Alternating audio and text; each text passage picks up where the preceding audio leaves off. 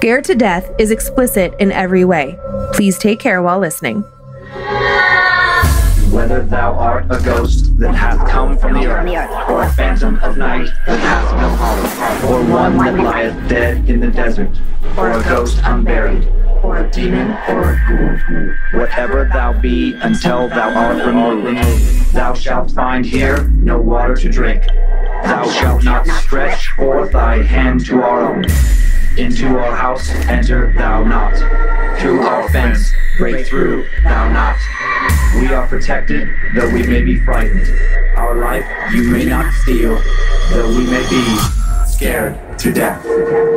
Welcome to Scared to Death, Creeps Peepers, Roberts and Annabelles. I'm Dan. Hello, Dan. I'm Lulu. You're Lulu. Lulu, hoo-hoo. And we are joining you in 2023 now. Now we're recording in 2023. We're here. Officially. Woohoo. And we have a big announcement again that Lynze is going to take over for summer camp. Yes. Okay, guys, it's happening. Wet Hot Bad Magic Summer Camp is a go, as previously discussed. Tickets are going on sale on January 16th at noon Pacific time. The most important thing to know about the sale of the tickets is that they're happening in phases. Yeah. If you are an OG camper from 2022, VIP or GA makes no difference. Your tickets go on sale January 16th at 12 noon Pacific time, and they will be on sale just to you and that group of people for the first 48 hours. That's a Monday. That is a Monday. Then, after that, for the next 48, once your tickets are open, OG they campers, stay open. They stay open. You can buy them endlessly. And you can buy as many as you want at a time. Also, that's been a big question that's been coming up. You can buy multiples. Yeah. Okay. Then, who comes next? Well, the patrons. Annabelles, Roberts, Space Lizards, Bad Magicians. You guys get the next 48 hours before we open them up to everyone. Yep. Okay, so I hope that all makes sense. Totally. So keep an eye on your emails. If you're a patron, keep an eye on the Patreon post. If you're an OG camper, keep an eye on your email and make sure that you are in the Facebook summer camp group from last year. No sneaking in. We know who was there. We're monitoring it. Don't try and be tricky. And then once they're open for everybody, we'll be posting them on socials, the ticket link, and we'll have it like in the episode description. We'll make it super easy. Super easy. And just as a reminder, last year, the first 300 tickets, over 300 tickets, sold out in less than 2 minutes. These tickets are going to sell out. So get there, get them quickly, be ready. Just let's have the best time ever. Let's sell this baby out. It's going to be amazing. You can do a payment plan this time, which we didn't have that option last year to make it easier coming out of the holidays. Yeah, it'll be a 2-payment plan. So that's very exciting. And once you get to camp, everything is taken care of. It's like a cruise. It's all inclusive. Get yourself there and we've got everything else. We've got the lodging, the food, the activities, meet and greets. I mean, we have so many things happening at camp. Yeah. Camp begins Thursday, September 21st, and camp ends Sunday, September 24th. We're headed to the Poconos, 400 amazing acres of fun, private lake, dodgeball, karaoke, yoga, trail hiking, Prosecco and painting, challenge, like a ropes challenge course. So much. Tubing, you name it, we've got it. I dare you to come up with something we don't have. That's probably a challenge I don't want to present to you guys. But if you were there last year, you are going to be blown away at the vast improvement to this year. We were so proud of what we did last year, and we're excited to make it even better this year. And the big marquee events will be a karaoke contest, which was just for VIPs last year. Yeah. It was the most fun thing. I don't give... Sounds so silly, but it was so fun. I don't give two hoots about karaoke at all. Generally speaking, not something I do. You couldn't get me off that stage last year. In fact, me and our friend Joe DeMeo did the splits together during a Backstreet Boys song. It was especially epic. Then we're going to have a comedy night featuring our very own Dan Cummins. Yep, and Chad Daniels, Chad Kelsey Daniels Cook is going to be there. Kelsey Cook, Harry Riley, Doug Mellard, our MC from last year. All good friends, all amazing comics. Yep, private comedy show. Yeah, so that's going to be great. And then we are going to have, of course, a very awesome live Scared to Death. There will be out in the woods. There will be meet and greet opportunities all weekend long with Dan and I. And of course, the art warlock himself, Logan Keith, and the Suck Ranger himself, Tyler C, will be there. So you can meet the whole team and as you can tell, we're just really excited. Yeah, it's going to be awesome. It's going to be very awesome. And just go into the Camp No Counselors website. You can check out promo videos for their site. It's crazy. It's just really, such a beautiful really custom cool. camp. Yeah, yeah. And then just as a little side note, guys, I know that we've been talking about our scholarship fund. Because of camp and a variety of things going on behind the scenes, we're just putting a pause in that, and we'll be discussing the scholarship fund in February. Yeah. I know we said January. There's just too many things happening. We want to do it right. So stay tuned. February, we'll be talking about the scholarship. Yeah, that's my fault. I didn't realize. I wasn't thinking about how many things we're pushing right now. It's okay. It's okay. We got a lot going on. We're busy people. And one more thing before we jump into the stories, just kicking off the year with a bang in the store, the Bad Magic store with merch, incredible Valentine's card set. Oh, yeah. Featuring amazing spoopy illustrations. Each set contains 18 foldable Valentine's cards featuring 6 unique custom illustrations. You'll get a little Lynze demon, a little cute. me demon, little boy demon, little girl demon, lost soul ghost, a baby goat, baby Baphomet if you must. Oh, no. Each set also comes with a sticker sheet, so you can close your Valentine just like we did in grade school. It's so cute. If you don't want these in Valentine form, or you do, but also want some collectible art, we also have available as mini canvases, these images. Yeah, they're really, really cool. Yeah, 5x7 framed minis, perfect for a cool display at the home or office. And all this stuff is at badmagicmerch.com. Yes, the Art Warlock was so excited about these, as was I. It's a very cool little custom piece of merch. I love them. And now horror. Thank you for handling those announcements. Thank you for 6 minutes of announcements. I know. Sorry, guys. We try not to do that very often, but this is just a big deal for us. I want to tell you what stories I'm about to tell you before hearing what you have. How does that sound? That seems rude, but fine. I want to preview mine first. I have one lengthier story, really a collection of stories, and then one pretty short one. Maybe both are nothing more than urban legends, or maybe some Japanese monsters are real, and an Italian curse is also real. The first story I'll be sharing takes us to the Fukuoka, I was practicing before the show. You sure were. Prefecture of Japan, the equivalent of a U.S. state, to explore lore around the urban legend of the Howling Village. We'll look into some supposed history where a village is possibly forced into some isolationist tragedy, a supposed disappearance around a now abandoned tunnel near this village, a murder in another tunnel near this village, where the village now sits submerged under a lake, and more. Did an entire village become a true ghost town in the sense that you can't always see it, and it is definitely haunted, like that kind of ghost town? There's a lot to this one. And then we'll explore the odd legend of the Basano vase. Did this supposedly cursed object bring death to one owner after another for 2 separate cycles of death separated by centuries? Is it made up? Or does it lie underground again, waiting for a new owner to find it and start another cycle of horror? Now, what stories do you have? Sorry, I'm just a little thrown. I'm just like so used to going first. Just kidding. I have a real life Ouija board encounter tale. Okay. Some friends get together and maybe they get into contact with something. The confirmation behind it is really like, wow, that's so creepy. Yeah. So concerning about what we might be able to tap into on the other side. And then my second story is, yes, a haunted house story, but it has a definite backstory and again, more confirmation because multiple people are experiencing what's going on in this house. It's Ouija board and haunted house. Classics. Specifically haunted basement. Haunted basement. Which, you know, we are all afraid of the basement. Totally. Do you got your spoopy socks locked and loaded? I do. Look at these crocheted babies. Don't mind my leg being the same color as my cream denim. You guys, these babies haven't seen the sun in a while. I would like to thank, I believe these are from fan Courtney Cummins. They were in a bag and they were handed to me, I believe in Louisville, but the dates are all blending together and I hope I stuck the right note to the right socks. Either way, very cute. Thank you so much, Courtney or someone else. All right, plenty of time to settle in as I explain some backstory on this first one. Headed back to Japan for a strange collection of stories. Japan, a place with so many nice and spooky urban legends, and parts of this one have been around since the 90s at least.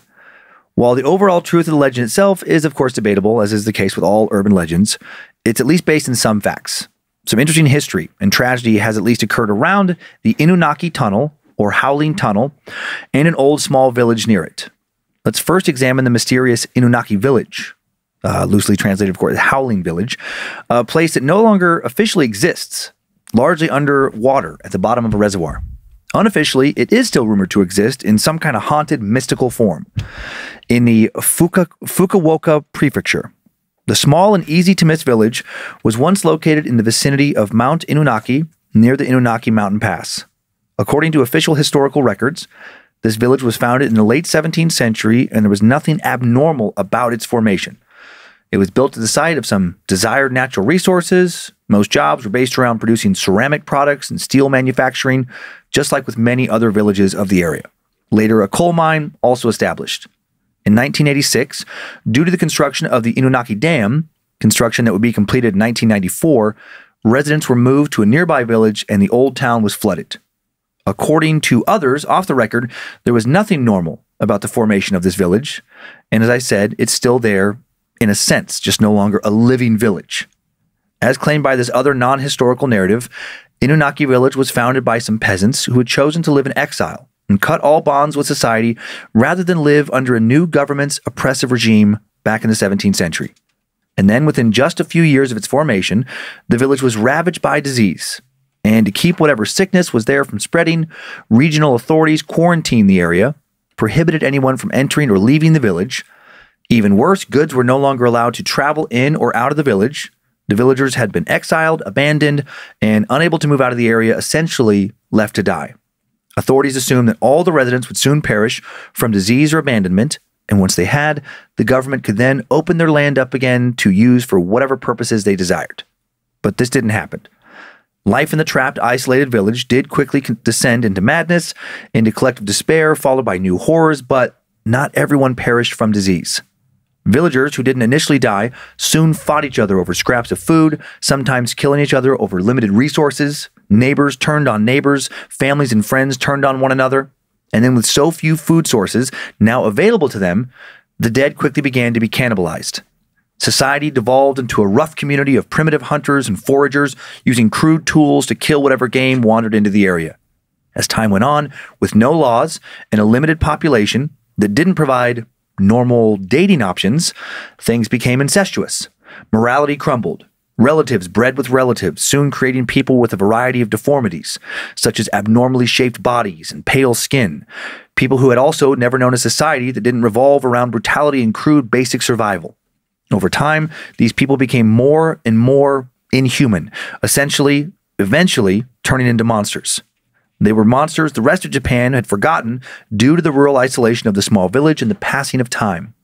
On the rare occasion that someone did enter this remote and horrible place, they either disappeared or the remaining creatures there hid from them to avoid detection. According to this version of lore, sometime in 1970, a young couple was driving up the slopes of Inunaki Ridge near Howling Village. One of many creepy stories associated with this place that I am very excited to share with you. Time now for the tale of the horrors of the Howling Village. The couple were heading for the town of Hisayama on the other side of the mountain, and to get there from the small city of Miyawaka, they had to take a narrow road up the hill and then pass through the old Inunaki Tunnel. A new tunnel will be completed in 1975.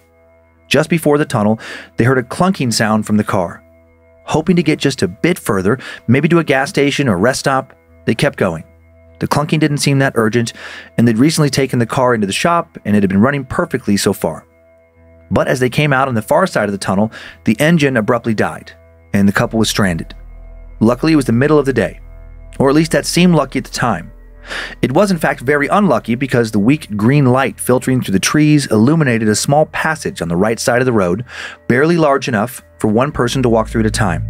Had it been dark, maybe they never would have noticed this passage and been spared. Instead, figuring it was a shortcut to cut back towards town, they hadn't seen any other cars on the road and didn't want to wait around. They left their car and headed through this passage. And after a short while, they came across a handwritten sign. It read, "The Constitution of Japan does not apply beyond this point." Oh. Both of them were confused. Was this some kind of joke? Who cared about the Constitution? The paper and writing on it both looked very old. But if it was old, how would it have survived rainstorms and wind for decades? The trail was getting more difficult and overgrown as they continued. It seemed as if it didn't lead to any sort of civilization. But then a few hundred meters further in, they suddenly found themselves before a small village. A village that had seen much better days. The few buildings around them were all squat and gray and seemed dilapidated. It was hard to imagine going inside one, much less living there. And even stranger, there were no sounds, no people or pets, no birds, not even bugs. It was dead silent. The pair continued to slowly venture into the village on what had become its main road, passing shadowy door frames and windows that creaked as the wind blew. Soon it became apparent that no one there would help them with their car. They hadn't even seen anyone yet, and if they were to run into anyone, this place didn't look like the kind of place that had electricity, much less a mechanic. They turned around to walk back to their vehicle. "Hi there!"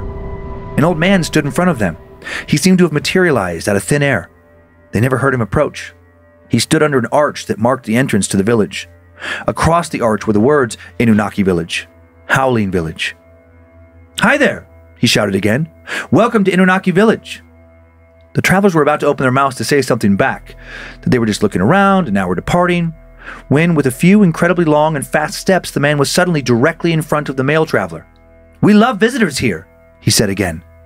There was something scripted about his words, like he'd been practicing them for years, like he'd greeted many others the exact same way. He continued, "We just don't like it when they leave us." Then in a sudden and horrifying motion, he cut the young man from his neck straight down to his belly with a sickle. The young man had no time to react. He just stared on in astonishment for a moment, his eyes wide, his brain not able to process what had just happened before he collapsed to the ground dead. The girl screamed and tried to back away, but the old man seized her in a firm grip. He seemed to have some internal force that made his hands and arms stronger than anything she'd ever felt before.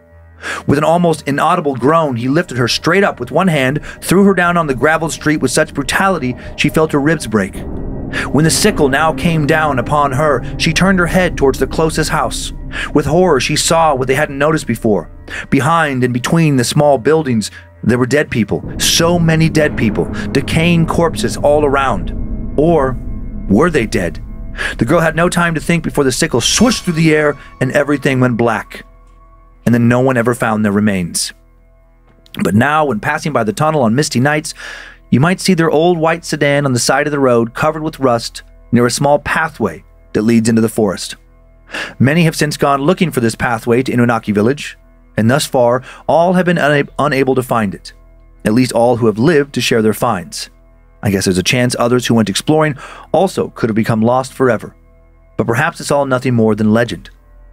The story of the young couple I just told is almost certainly nothing more than an urban legend, since if they both died, how would we know what they experienced or merely thought in their final moments leading up to their deaths? Who would have been able to tell their story? While that part is certainly not true, still worth sharing because it's part of the legend and oh so creepy. But what about the rest of the story? Does this village of monsters, perhaps undead monsters, actually exist? If it does, not in any normal way. Google Earth would have certainly mapped it by now. Perhaps the village only exists at certain times, or can only be seen at certain times. Think of a ghost. They've never ever been continually visible for long stretches of time. They seem to flicker in and out of this world for very brief moments. Then they're lost back to wherever they came from, or at least hidden to us in some way. Just take that flickering concept and now apply it to an entire village. One other piece of lore that points towards this possibility is a phone booth. Near the dam and the big Inunaki Bridge is a phone booth just 100 meters from where the real village once rested above water. And in this booth, the phone supposedly rings at exactly 2 a.m. every night with a phantom call, a call from some undead entity still residing in Inunaki Village. If you answer this call, it is said that one of two things will happen. The now locked booth you will be unable to get out of will quickly begin filling up with water, simulating the village being flooded, and you will drown. Or a path will open up near the booth, more of a portal really, and if you travel through it, you can access the cursed village and have the most intense paranormal experience of your life, and likely your last paranormal experience. You will die like in a fashion similar to the young couple from the 70s. According to this urban legend, various villagers didn't randomly come down with some terrible disease and were then cruelly quarantined. They had started worshipping evil entities and had brought an unnatural terror into this world. They were not diseased, they were possessed. Local authorities and religious leaders had to keep them in the village and away from other populations, killing them if necessary to contain the evil they'd unleashed and keep it from spreading. And now this evil still shows up in unusual ways, leading to disappearances, an alarming number of suicides from people throwing themselves off the nearby bridge, and to all manners of supernatural terror. In addition to creepy lore concerning the village, there is also horror lore surrounding the old, abandoned, and now blocked off since 1975 tunnel, and the new tunnel built nearby to replace it. The original tunnel was built during and after World War II, probably using prisoners of war for their labor. It was completed in 1949. During its construction, an accident caused the tunnel roof to collapse, killing more than 100 workers. And now some think their ghosts haunt not only the old tunnel, but also the new one. These supposed ghosts made their way into another urban legend, one that is at least partially based in truth. On December 6, 1988, Koichi Imiyama was headed back from his nearby factory job, headed back home. He didn't like driving through the new tunnel. It always creeped him out, and he'd heard rumors that gangs sometimes hid in and around the tunnel and carjacked commuters. This night, he slowly entered the tunnel, keeping his eyes on the road in front of him and not on the walls that surround him. In the past, when he'd looked at the walls, he sometimes thought he'd seen faces floating around in the shadows, staring back at him from the darkness. He'd also sworn he'd seen these same faces when he left the tunnel and looked in his rearview mirror. Faces watching him leave. When he made it through the tunnel this night, he breathed a sigh of relief, and while stopped at a stoplight, allowed himself a moment to relax. Tap, tap, tap, tap!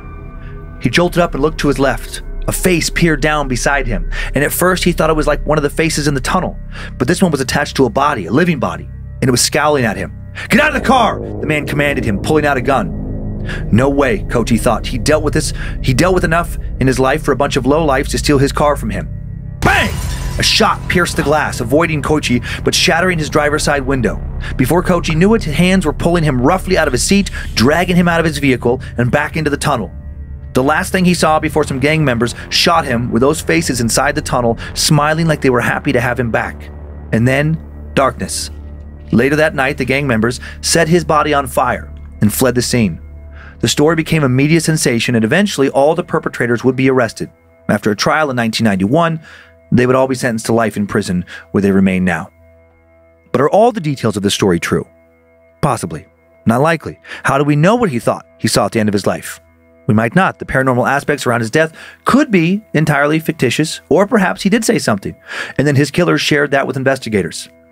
True, half-true, or outright lies, after Koichi's death, the dark energy around the Inunaki Tunnel did seem stronger than ever. In the decades since, many people have reported hearing screams and crying children from within the tunnel. And from outside, people say voices are begging you to follow them in.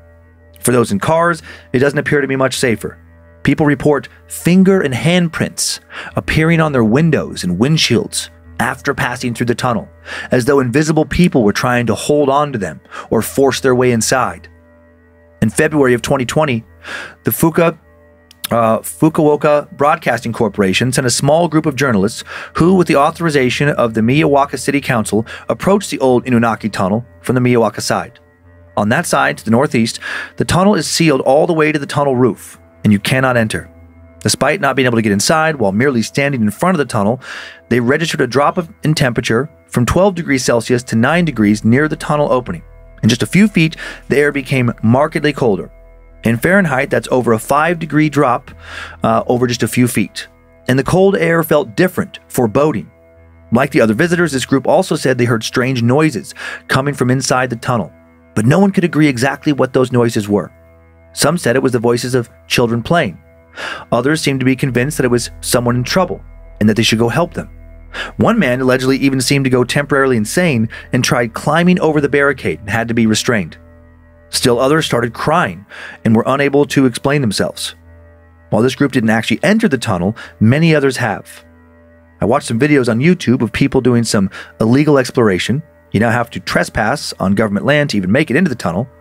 All the videos I watched were of people exploring during the day, and none of them reported anything more than just feeling really creeped out.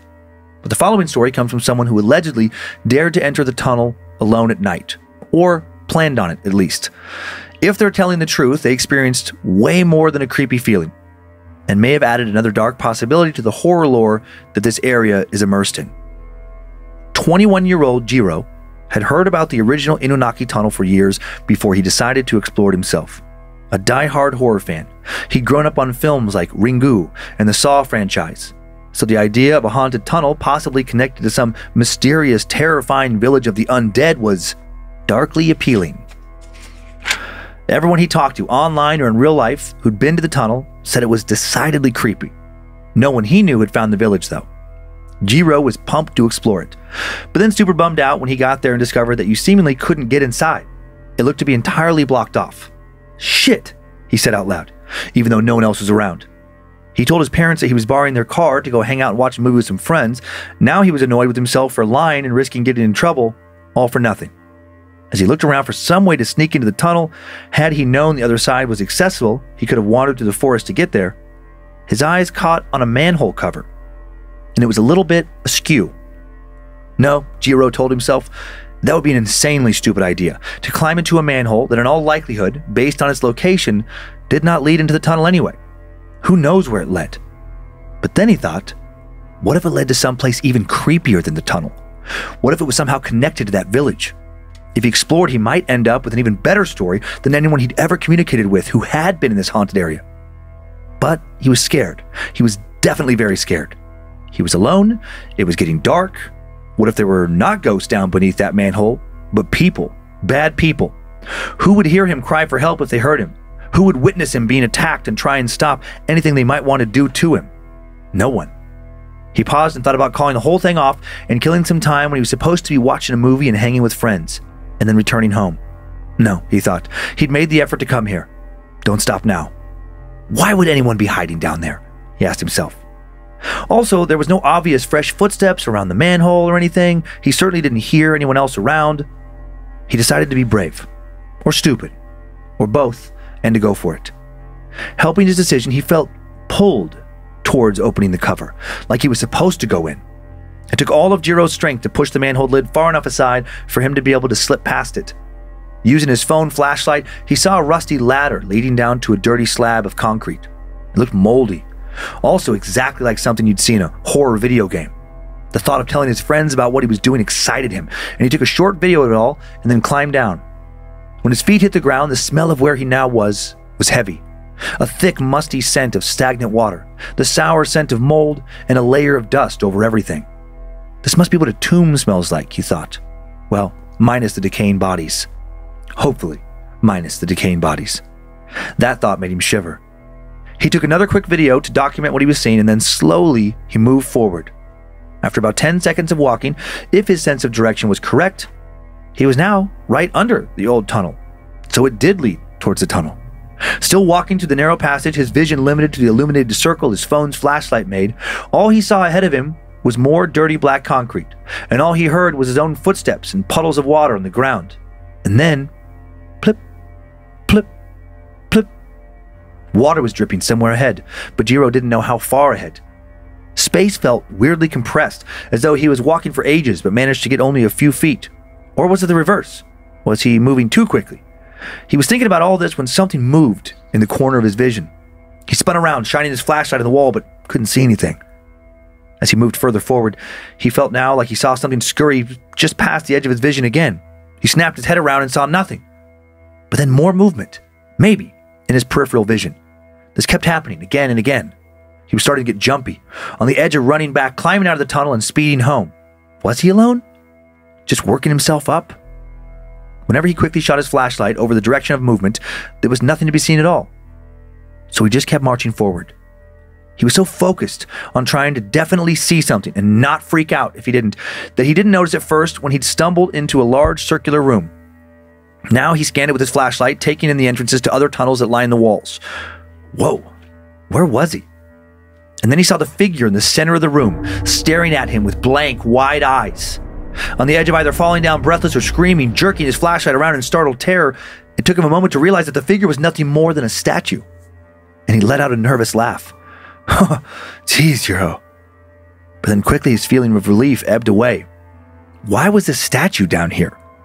Why was there a human-sized one? Who would take this down here? At first, it seemed like a statue of a normal person, but as Jiro examined further, he saw that some of its features were exaggerated, as though from malnutrition.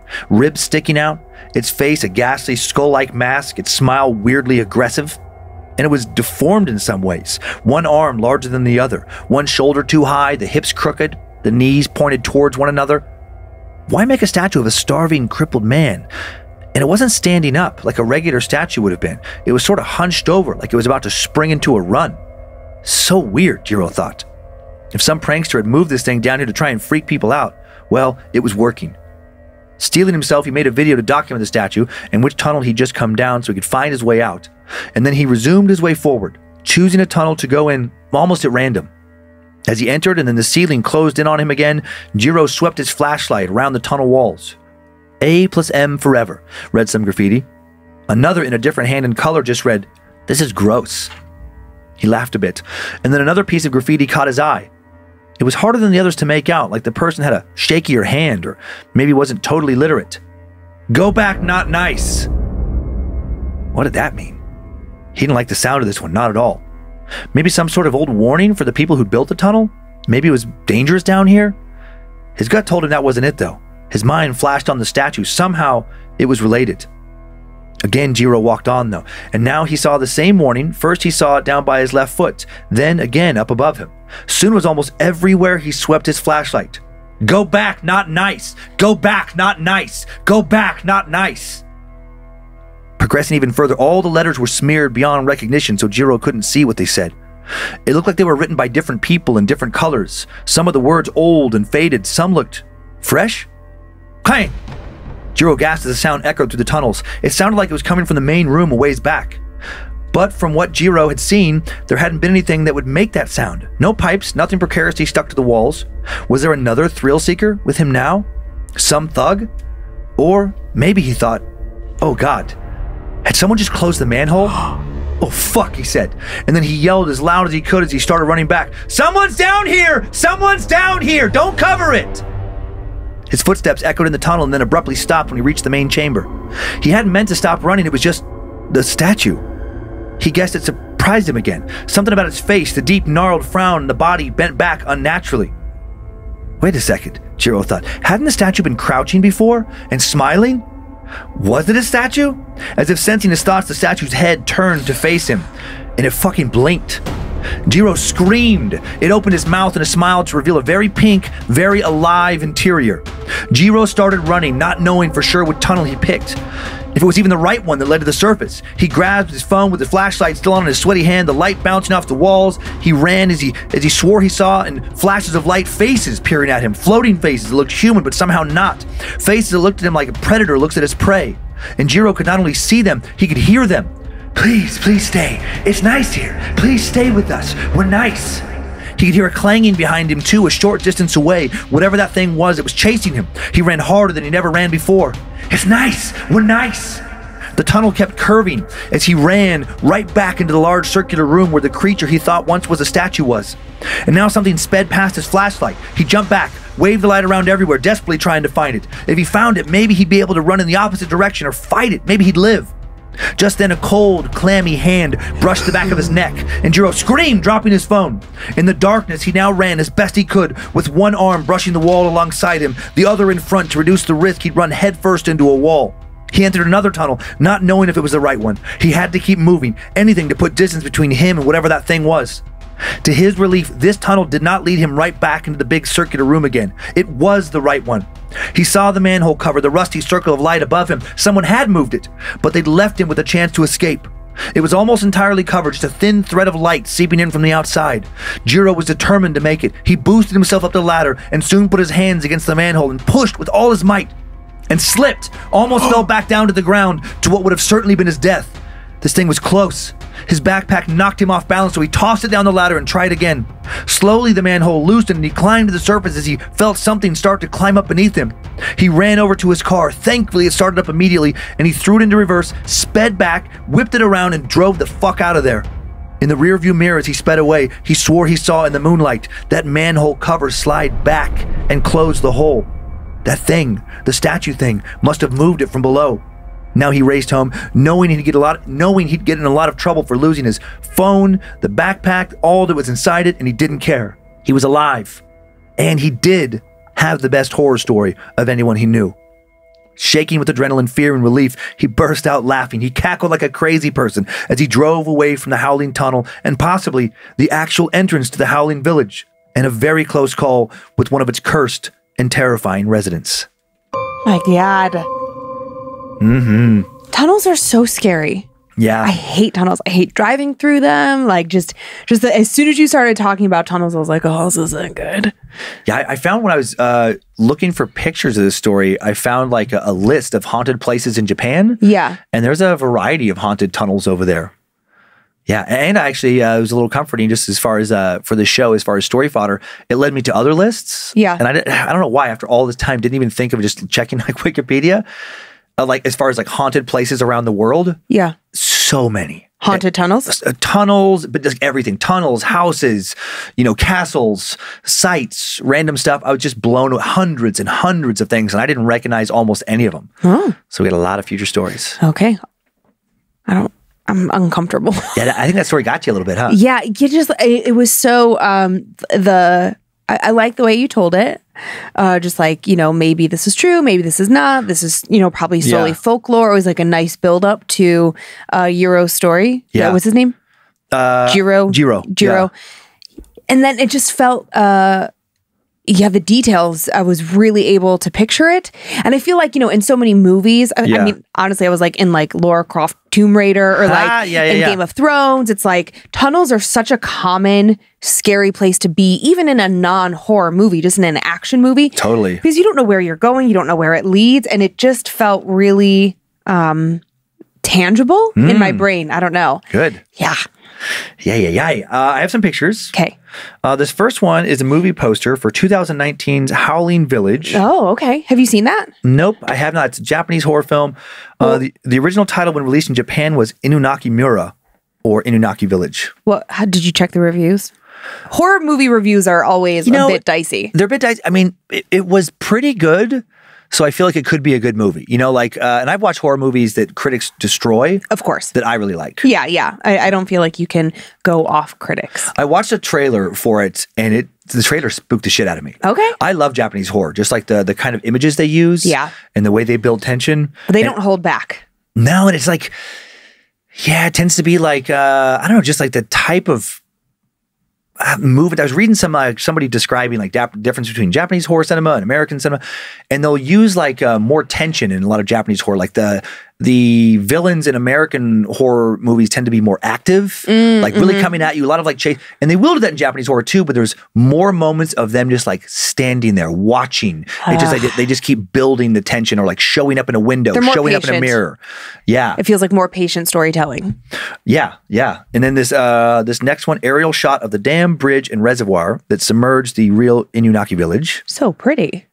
Yeah, it is pretty. I always forget. I think of Japan being so urban. I know. I forget that it's so green. That there's huge chunks of like very rural areas, heavily forested mountains, and yeah. Is that a bridge? Sort of that, like there was like a red line? Okay. Yeah, there was a bridge down below. Oh, that red line was, I think just like a power line or something, to make sure planes don't hit it.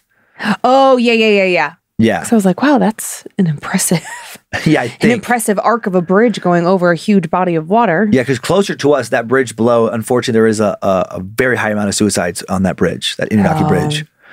And then this next one is the phone booth. There is that real phone booth there that actually was featured in that movie, The Howling Village, that supposedly the lower the 2 a.m. phone calls and all that. This next picture, the mostly blocked off entrance to the original Inunaki tunnel. Would you go in? Yeah, maybe. Like during the day, honestly. Not a chance in hell. Where we live, for people who aren't in this area, there's the Hiawatha Trail, and it's this like really beautiful. You rent bikes and you ride through this like huge tunnel, and it has all this history. But even that tunnel, you're going with a group. Usually you're with like 20, 30 people. You have headlamps, the whole thing. I hate it so much. It is creepy. It is so creepy. And there's nothing to be scared of in that instance. It's the middle of the day. You can see sunshine behind you and in front of you for the majority of the ride through the tunnel. Again, you're with a bunch of people. You're on a bicycle. Like there's truly no reason to be scared. And yet I'm scared every time. Yeah. My brain goes to like cave-ins. Oh yeah. My brain goes to like maniacs who like block off the tunnel on each side. Oh my God. you just you're be stuck so in trapped. there. You're killing each other. Yeah. No, it's terrifying. And I will say that Jiro. Jiro. A little bit of a Darren. Yes. Just like kept going. I'm like, you're an idiot. 2 more pictures. That's okay. This next one's a pic of inside the tunnel. Now, is that I don't know if you know this, but what we see at the back, is that the other opening? Yeah, like it's not a very long tunnel. Not very long. Yeah. Filled with trash. Yep, just a bunch of graffiti and stuff. Well, and the ground is filthy. Yes. And then this last picture, just a creepy still image from the Howling Village movie. Right? Oh, wow. Okay, wasn't expecting that. Yeah.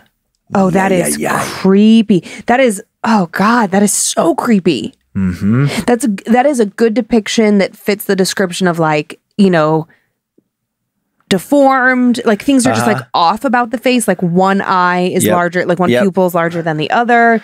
The sort of like a smashed nose, like almost looks like the upper lip is missing or just like very, very, very thin. Blood on the lower lip where she's been probably eating somebody. Yeah, is it gone? Is it gone? Okay. I did not like that image at all. Okay, and that was just so you know, that was the much longer story. My next story is a little baby story. I love it. Like you're like, and that was a short story, and now you talk for 3 hours. No, I was reminded of a story that I believe that you told, and then I told a fan story version of the same, a tunnel in, I believe, Colorado, where it's like maybe a school bus. Do you remember this? It was like a school bus was going through a tunnel. The tunnel collapses and a fair amount of children are trapped and die inside this school bus. And then that does sound familiar. And then some people say it's urban legend. Other people say, no, it absolutely happened. Like there's, you know, two sides to the coin. And the fan story, what I recall of the fan story is that these friends went to try and figure out like, you know, what would happen or, you know, was the legend true? And you drive your car into the tunnel and I think you're supposed to turn it off or at least turn off your lights. And then they heard sort of like a pound. Oh, yeah. And then when they came out of the tunnel, there were little handprints all over the car. So creepy. So creepy. Ooh. Ay. Ichiwawa. Are you ready to leave Japan and head to Italy? Take me out of Japan. Okay, the Basano vase is a handcrafted silver vase from the 15th century. I'm sorry, is it Basano with a P? B. Basano. Oh, Basano. Okay, thank you. Yeah. Made in a small village north of Naples, or Napoli. Originally meant to be a gift for a young bride, it was delivered anonymously the night before her wedding, and she saw it as a blessing, a good omen for her future marriage. Strongly assuming anyone listening knows that it was not. Not much of a horror story if it was wonderful. Time now for the tale of the death vase. And I just have to acknowledge before I get into it and get to the scares, very hard for me not to laugh at the title of the death vase, which is what it's called in certain websites. To me, Death Vase sounds like a really bad pulp horror movie from the 70s. Like your career is in the toilet if you used to be in like big theatrical productions and now you're in the Death Vase. It sounds like a movie Nicolas Cage would have done when his career was in the dumps. I know. I had a little thing like, head to your local video store this Friday if you're brave enough to watch The Death Vase, starring Charles Bronson and Liza Minnelli. Or maybe starring DJ Honey. DJ, yeah. It's my movie trailer voice too. Okay, now that that's out of my system. Okay. I can move forward and try to get into this. According to one version of the legend surrounding the Basano vase, just a few hours after the bride took the vase into her home, she was murdered. When the bride never showed up to her wedding ceremony, her family, of course, immediately went searching for her, and they found her dying on her bedroom floor, holding the vase in her hands. She vowed that she would get revenge, and then passed away, still tightly gripping the now cursed vase. No one seems to know who killed her or why, who she wanted to exact some revenge upon. Another version of this story reports that the bride was found dying of a mysterious illness and not from an attack. Both versions end with her holding the vase in her dying moments, vowing to return after death. After the young woman's death, the vase was passed down to family members, and they would soon learn that anyone who owned the vase was seemingly cursed to die. Again, according to one version of the legend of this allegedly cursed object, after several vase owners died unexpectedly, someone in the family finally realized that the Basano vase was the common denominator, likely cause of all their pain. They boxed the vase up, gave it to a local priest to be exorcised, blessed, and or cleansed, after telling him of its history, hoping to never see it again, and they didn't see it again. The priest buried the vase deep in the woods, never telling anyone where it was. According to another version, the vase was not given to a priest, but instead, a family member was tasked with the misfortune of burying the vase. 5 centuries then passed with the vase hidden, and it seemed like the vase was forgotten and lost to time. But in 1988, a young Italian man dug up the same vase in his backyard. He supposedly picked up the vase and found an odd note inside it. Beware, this vase brings death. The man decided to auction off the vase, hoping to make some easy money from his discovery, and he did. The Basano vase sold for more than $2,000. and the auctioneers failed to inform the buyer about the cryptic note. A successful pharmacist purchased the vase, excited to add a historic piece of art to his collection, but he wouldn't be able to enjoy it for long. Although described as being in the prime of his life with no health issues, he died just 3 months later of an unexplained illness. Then the 3 subsequent owners of the Basano vase also proceeded to meet untimely ends. The first victim was a 37-year-old surgeon with no health issues. The pharmacist's family, not realizing the vase was cursed, sold the vase to the surgeon, who then died suddenly less than 2 months later of also a mysterious illness. The vase now bought by an archaeologist, who then died just 2 months later of a mysterious illness. The archaeologist's family now sold the vase to yet another man who also became very sick soon after purchasing the vase. No doctor could diagnose or treat him. This time he died just 1 month after bringing the vase into his home. A member of this man's family, after learning more about the vase and putting together its deadly history, got so angry he threw the vase out of a window. The vase almost hit a police officer in the head, who picked up the somehow unbroken wedding gift, marched up to the owner's apartment, gave the family a ticket for littering. They paid the fine, but refused to take the vase back, instead insisting that the officer take it with him when he left. The police officer now offered the vase to a local museum, but no museum in town would accept it despite its beauty and historic value. Its deadly legend had now become known to everyone in the area. The officer now decided to hide it, and he either buried it in an unknown location in the woods or in a cemetery to ensure it would never be found and dug up again, and it hasn't been seen since. Is the legend of the Basano vase just a centuries-long series of tragic coincidences, or is it actually cursed? Or did it ever even exist? There is only one blurry picture of the Basano vase. This whole story may be nothing more than an early version of horror fiction, passed down through the centuries. There are no names or dates given for any of the people involved.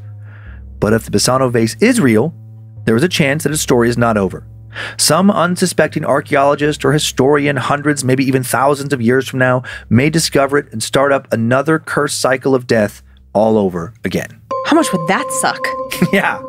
Especially as an archaeologist. I just imagine that, like, oh my God, I found this incredible piece of history. And then dead, and then everyone who takes it dead. Dead. But what a fun way to kill somebody you don't like. True. Just give them this vase. Just be like a take it. The gift.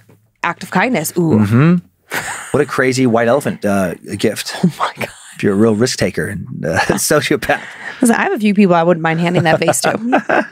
A few pictures. This first one is the Basano vase. The only picture you can find, there's just different versions of this picture. It's like not even that special. You have just a old silver vase. Here's another vase. Not cursed, just thought you would like it. It's beautiful. There's a nice vase. There's a beautiful, I really like the base of that vase. You know, it's like really like solid it's and solid. sturdy. And it's heavy. I like the shape of it. Yeah, it's very nice. Here's another vase. Again, not cursed. I was just drawn to this one.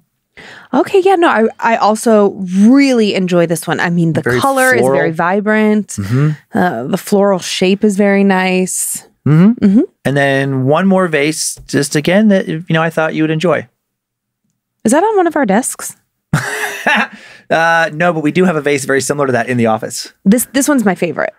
Yeah. Yeah, no, it's a nice curves. Nice curvy vase. Yeah, nice curvy vase. You can find all these pictures on Scared to Death podcast on Instagram and Facebook. If you're curious? If you're curious what exactly is happening right now. If you're a vase connoisseur. Don't show your kids. If you're cautious about those things. If you're prudish. If it's not appropriate for their age. Oh boy. You are a troublemaker. Oh man. Okay. You had a lot of story this week. I did. Yeah. I should have I did forget to mention that before. Yeah. It was longer. Oh, I just wish I would have peed sooner. Oh no. Everything's going to be fine, you guys. Can you make it? Of course I can. Okay. I'm a professional, Dan. Okay. Unlike some people who have to stop the show. No, Dan was having a coughing attack. We started to record and then we just stopped and started over. Yeah. Because, you know. I didn't drink enough water. And now I also have to pee. But I know. But I'll be good. I mentioned that when you were like, I just need to chug a ton of water. I was like, well, this isn't going to go well. He's going to get real antsy about 1 minute into my stories. Nope, I'm good. You good? Yep. Who's your Layla this week? I have the Black Layla. Black Layla? I do love that one. She's the most voodoo looking with the white eyes. You do? Yeah. Oh. Okay. All right. Well. And there's a little side, not a Layla, but a little. Oh God, what's that guy? Little Grim Reaper. Where'd he come from? He's from. He was over in our pile of squishies, but he's from the. Oh my gosh, those movies. Scream. Thank you. You're welcome. Yeah, I knew what he was from. I just meant like, where did we get him? I don't know. Okay, well, thanks, friends. I did see that a new box of Laylas came in for our Layla army. That's I love amazing. it so much. Makes You me guys so are the happy. best. You guys are so fun. Okay, well, are you ready to talk Ouija boards? I am. What's your current status on Ouija boards? Like, sometimes you're like, oh, I would totally do it. Other times you say not. I mean, I know personally, I'm out on Ouija boards. Right now, I'm afraid of them. Right now, you're afraid of them. How come? Well, I don't want to deviate the show, but we did do a big psychedelic reset, and reality is still like Things are still a bit bendy? yeah, like I'm not tripping or anything like that, but I need a few more days for reality to like really solidify, which I know makes me sound like a crazy person. I feel like everything's very crisp right now. Yeah, and I just like it. My brain is more open to like who knows what kind of possibilities. Okay. It's probably And because you so- saw some interesting things recently. And so like the Ouija board, I'm not ready. Like last night, I didn't even tell you.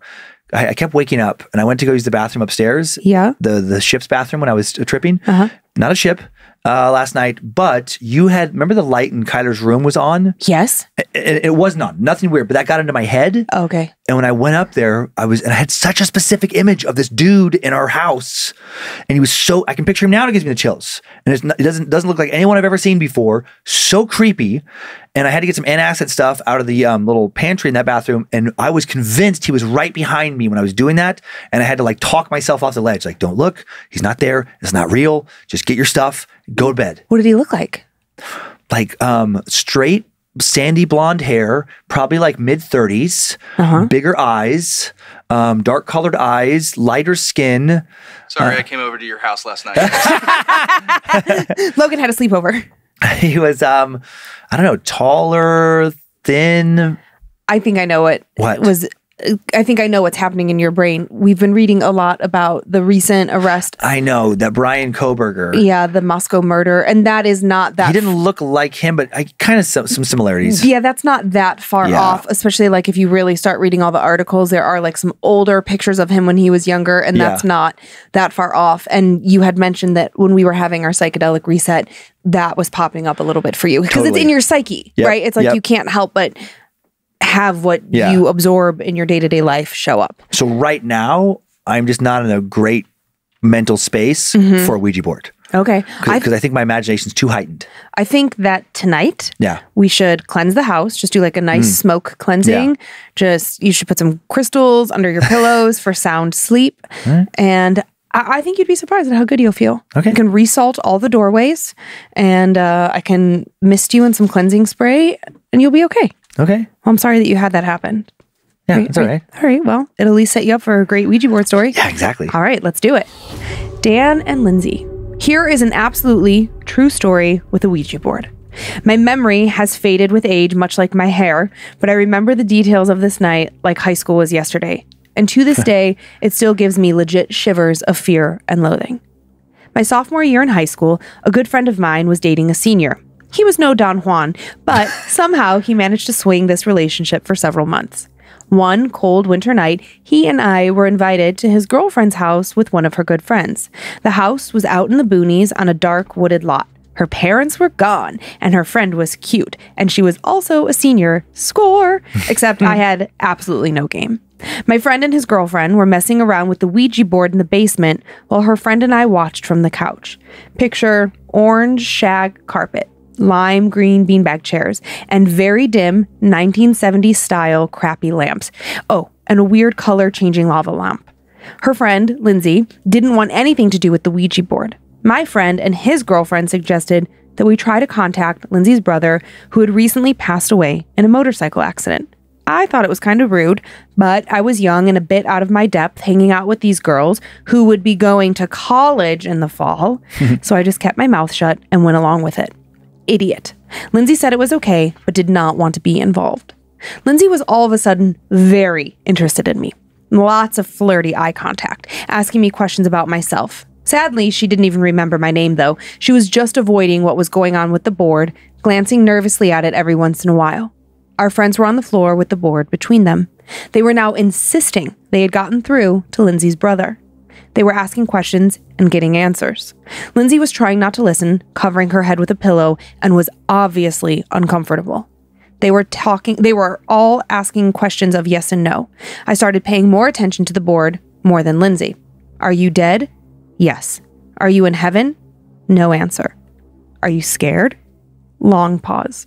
Yes. Ugh. Are you alone? No answer. Are you alone? Again? No. Are there spirits around you? Long pause. Yes. Are you in this room with us? Yes. Are they in this room with us? Yes. Holy shit. Shivers shot up my spine, and Lynze was now watching the board more closely. Are you angry? Which I thought was a stupid question and asking for trouble. Long pause. Then spelled out, getting there. Oh shit. Why are you angry? Long pause, then gibberish letters that I wish I could remember. We tried later to remember them and figure out a meaning, but we never did. Probably for the best. Who knows what that could have been? Do you want us to stop? The planchette moved very suddenly to yes. Lynze was freaking out. She'd finally had enough and asked them to stop. How did they even know it was her brother? It could be any spirit out there. Rather than respecting her wishes, they pushed on and asked the spirit to prove that it was her brother. It was so weird. Lynze put her hands over her ears and she leaned closer and looked at the board through squinted eyes like she was ready to close them quickly. T. U. L. L. Lynze screamed, holy crap. I almost jumped out of my skin. She jumped up and bolted out of the room, wailing as she ran. The three of us stared blankly at each other. None of us understood the shocking and crazy reaction. Her friend got up and went after her. We waited in silence for several long minutes. Eventually, she came back into the room without Lynze, and her face was white, like scared to death white with tears in her eyes. And she said we needed to go. Lynze wasn't coming back out, and we just needed to go. We asked for an explanation a couple of times as we walked through the house to leave, but she didn't respond at all until we were at the door with our coats on. She finally broke down crying. In a shuddering voice, she explained that when Lynze's brother was still alive, he was captivated by one rock band, Jethro Tull. I walked out into the dark and cold Wisconsin night shivering, but not from the cold. I never saw a Ouija board again. Not that I avoided it, it just didn't happen. I wonder if I would try it again now. I love to be scared, movies, haunted houses, stories, and this podcast. But my wife would never let me near one if she knew there was one close by. She'd lose her shit, and probably for good sense. Anyways, awesome job, you two. Keep it up. I'm sure lots of these stories are made up or exaggerated, not this one for sure, but your suspension of skepticism and acceptance of the possibility of the reality is the magic and mystery that conveys the shivers. And if only one story is true, Sean. Thanks, Sean. Yeah. One question, and sorry if I missed this, but the Lynze in there, that her brother died. Yeah. She didn't have her hand on the planchette, right? Okay, I thought so, which is what made the TUL so much creepier, because she leaned forward and squinted her eyes to see what was happening, but she wasn't so... She couldn't have pushed it to those letters. Right, she couldn't have spelled out T-U-L, Tull, T-U-L-L. Yeah. In an attempt to make the confirmation true. And how could these other two people even have known who her brother's favorite band was? Right. Yeah. Was such a random reference. Very specific. Very specific. But that was fucking creepy. That was a great, just the progression of what that thing, the board was saying was pretty creepy. Yeah. Eek. I love it because on the one hand, it excites me because it makes me think maybe you really can get in touch with people, like your people from the other side. But then what always makes it so scary is that it's like, yeah, it might be your person or it might be someone moonlighting as your person. Yeah, yeah. Mimicking. I love that I said moonlighting. Like what? Like a part-time job. It's their second job. Their main job is demon, and their second job is brother impersonator. They're not making enough money as demon to pay their hell bills. So they got moonlight. Just picture some frustrated demon. I'm so sick of working 2 jobs. This is bullshit. I can hardly make my rent. I had to take a gig on Death Vase to make some extra money. Creepy demon number 3. Death Vase. I want you to know that when you were speaking earlier, I heard Death Face. Oh, death face? Yeah, and I was like, how? Death vase. I know. I'm like, why did he say death face? This summer to VHS, Death Face. That's why I thought it would be a great Nick Cage movie. True. Okay, you ready for one more? Mm-hmm. Okay. Haunted house basement situation. Mm-hmm. Little kid, lasts a long time. Okay. Confirmation from dad. Okay. Okay, here we go. Mm-hmm. Hey there, king of the creeps and queen of the peeps. For this story, we're jumping back to when I was 5 and moving my childhood bedroom down the 13 stairs, I kid you not, to the basement. Lynze, grab your crystals, and Dan, hopefully this will get a yeek out of you. When I was about 5 years old, my parents wanted to knock down the wall to my childhood room and merge the 2 rooms together to create more space. Recently, my dad had started to put up some dry wall and better light fixtures in the basement to make it feel more finished. However, it still had textured concrete floors and mostly concrete walls with a storage space under the stairs. I was convinced, mostly by myself, that it would be the coolest room and I would have so much space. My parents bought me new furniture, including a bunk bed, a CD player, a wardrobe, and even a desk to make it feel like an official big kid's room. As everyone knows, basements tend to be cold. So during the first few months, my parents would find me asleep upstairs in front of the gas fireplace with the heat turned all the way up. When asked why I kept coming upstairs, I would say that I had just gotten too cold, even though the basement was heated. Many times, I remember that even sitting by the heat, I would feel cold waves go through my body, and then I would create a blanket tent facing the heater with my arms to ensure that the heat was getting trapped around me. Shortly after, they got me an electric blanket to try and keep me from getting up in the middle of the night, but little did I know at the time, the room temperature wasn't the issue. Over the next few years, I would wake up a couple of times a month to the stairs creaking, static coming from my CD player, the door handle jiggling as if someone were trying to get in my room, the mattress shifting sounds coming from the top bunk, the basement doors creaking open and closed, and each time it would send me into a teary-eyed panic up the stairs screaming for my mom and dad. Like any good parent, they were able to explain away the creeps as the house settling, wind drafts, and my favorite explanation of all time, a child's overactive imagination and dreams. Many times, to show me that everything was okay, they would take me back downstairs and talk to me or rub my back until I fell asleep. My friends who would come to spend the night would often leave about an hour into bedtime, claiming that they just wanted to go home because they missed their parents. This went on for years until I was about, 10 or 11. On one particular night, it will stick with me for the rest of my life. I remember going down the stairs to bed and doing my regular checks around the room. Door shut tight, CD player unplugged so I didn't forget to turn it off, move everything off the top bunk. Standard kid stuff. I remember lying in bed, not close to being sleepy, when my CD player started making a static sound. Knowing damn well I had unplugged it, I pulled the ultimate peeper move, pulling my ghost impenetrable blanket up to my chin and squeezing my eyes so tight so tears couldn't form. After what felt like an hour, which I'm sure was just minutes, the static stopped. Thinking it was all in my head, I started saying to myself, it wasn't real, it's all in my head, you're okay. That's when I felt my mattress shift in weight, as though someone or something was sitting near my knees at the edge of the bed, where my parents usually sat to lull me back to sleep.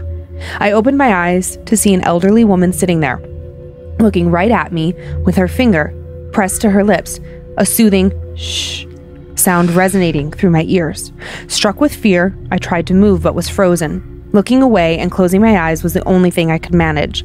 I returned my gaze to the spot, only to see a dip in the blankets and mattress where she had been. I took off upstairs at a speed that you can only reach when terrified. Finding my dad at the computer desk, I told him what happened. Smiling, he just said it was clearly a dream and that I could hang out with him, where I fell asleep in the chair beside him. Somehow, I always felt comfortable in that area of the house. This prompted a year-long, almost nightly routine of sleepwalking up to the living room and sleeping on the couch. Frustrated and annoyed with always finding me on the couch or watching me crawl onto the couch, even if my parents were up watching a movie or had friends over, my dad finally decided enough was enough.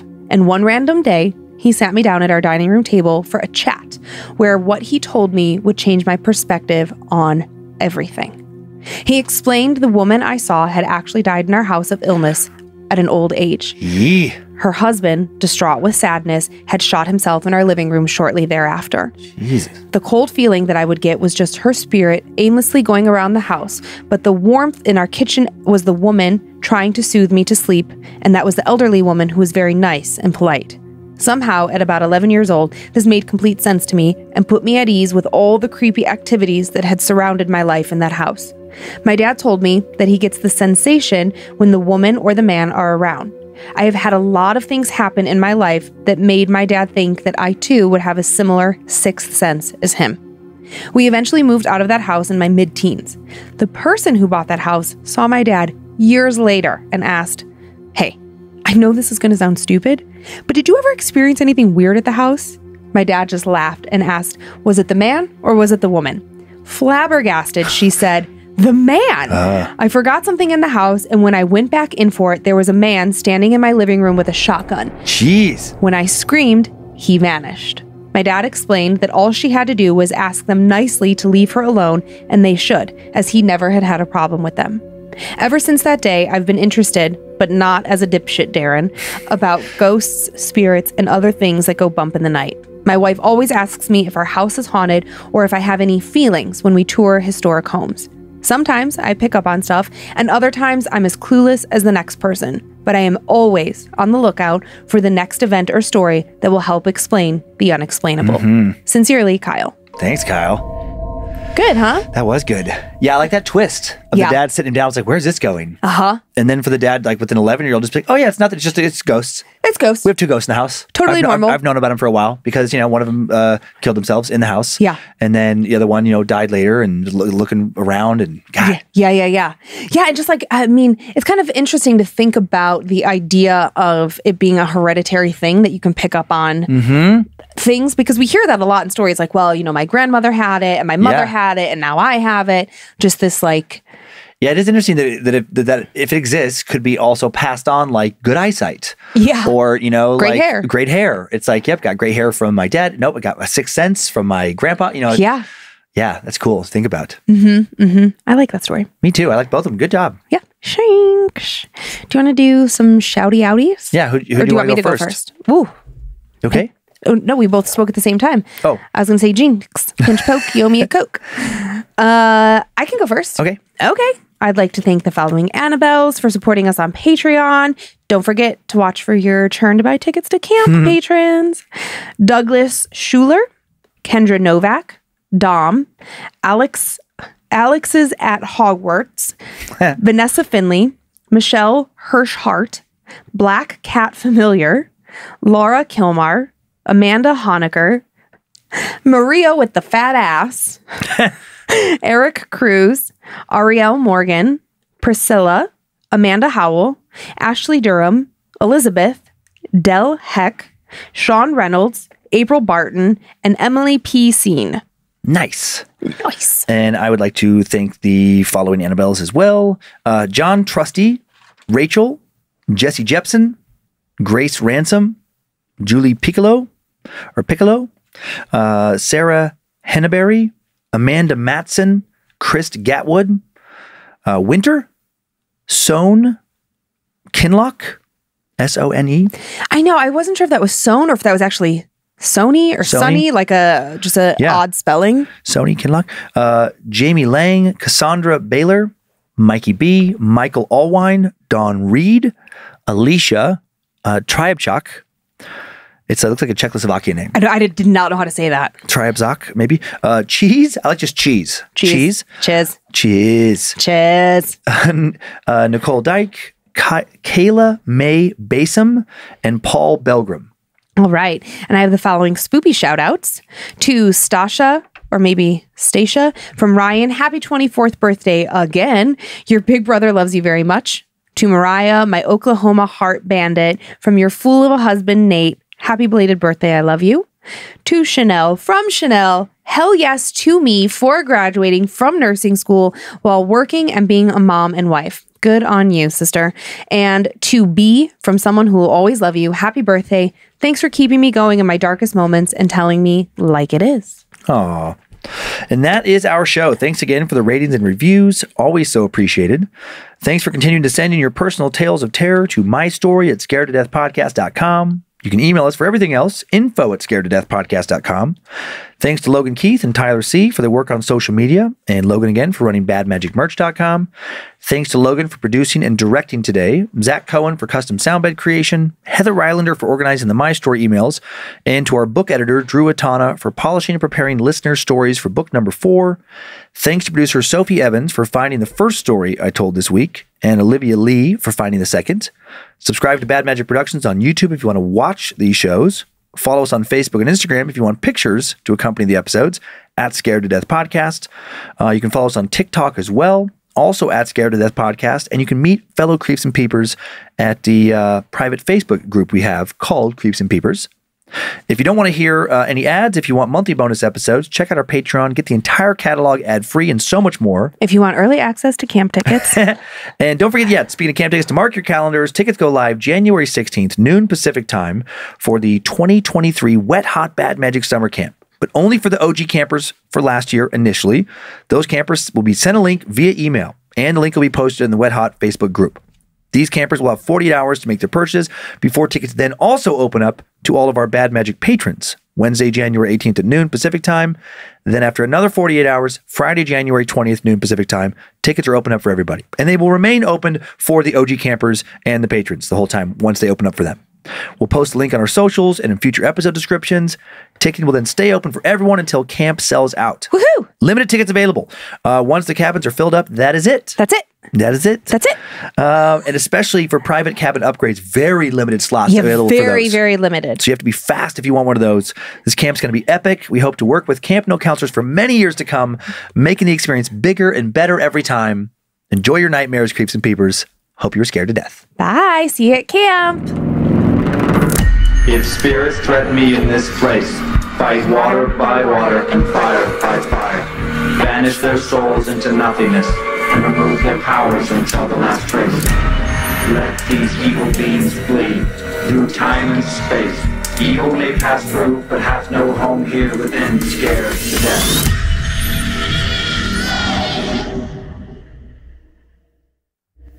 Bad Magic Productions.